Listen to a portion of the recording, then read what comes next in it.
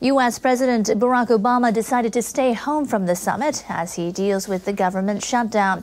And President Xi is taking advantage. He and Russian leader Vladimir Putin agreed to cooperate on global issues and adopt approaches different from those taken by U.S. leaders. Russian officials quoted Putin as saying Russians and Chinese have taken shared positions in resolving world issues. He said the effort to eliminate chemical weapons in Syria is one such example.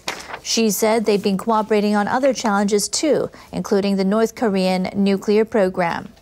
The Russian and Chinese foreign ministers also met. Chinese Foreign Minister Wang Yi said they'll work together toward peace and stability in the Asia-Pacific region.